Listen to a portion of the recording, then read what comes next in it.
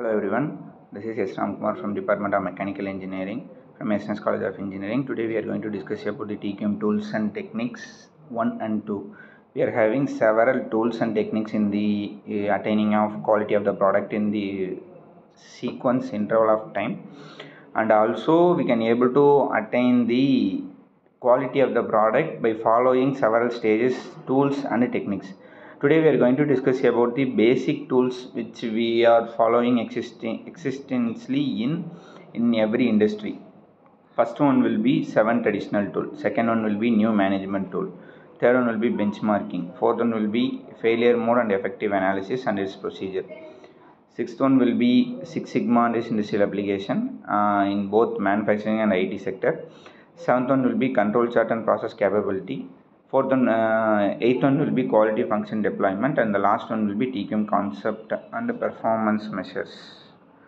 In 7 traditional tools of quality, we can able to follow these 7 tools through which we can able to attain the quality in every manufacturing and service based sector. First one will be process flow diagram. In process flow diagram, we can able to map the process, and we can able to identify where the process is lagging and where the process is flowing in the proper manner.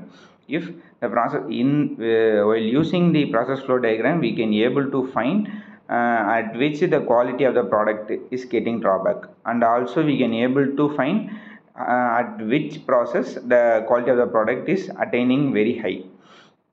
This is the first tool of traditional tool, and the second one will be check sheet. Check sheet is nothing but the quality chart through which we can able to identify and we can able to mark by which process we are capable of attaining it, and we are capable of achieving it. With this check sheet, we can able to conclude that the process is growing in a progress in the regular time, in the regular progress, in the standard process as what they are required, at what they are in the form of requirement. Through the main check sheet will be available if the process, if the product can capable to attain its own functional process in the frequent interval of time at per the customer expectation. This is the second tool available in the 7 traditional tool. The third one will be histogram.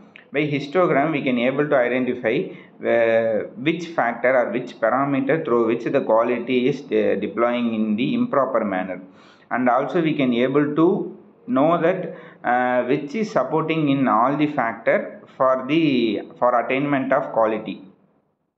And the fourth one will be Pareto diagram, Pareto chart or Pareto diagram, through which we can able to find that at 20% of problem is based on the 80% of drawback in the process, and the other case just 20% of output or drawback can able to support the 80% of problem. If the 20% is corrected properly, we can able to achieve the 80% of success.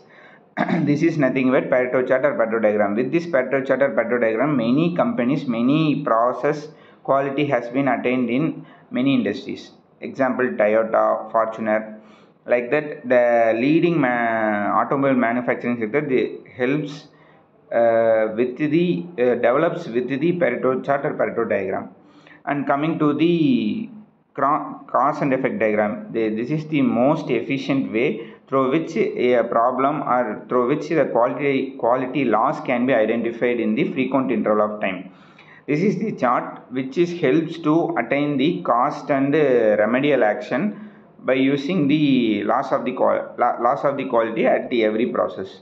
The sixth one will be scatter diagram. In scatter diagram, through which we can able to find that the precision is achieved in the frequent interval of time. Precision here refers to the product quality of that and the dimension tolerances.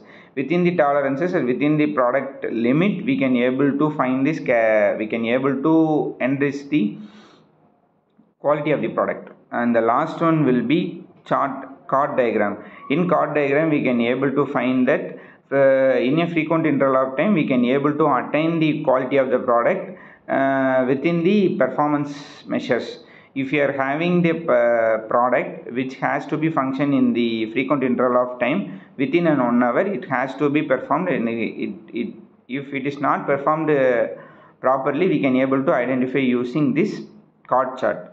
These are the 7 traditional tools through which we can able to find a product quality in the shop floor, in the workstation, and by the direct operator of the machine we can able to attain this process. Thank you.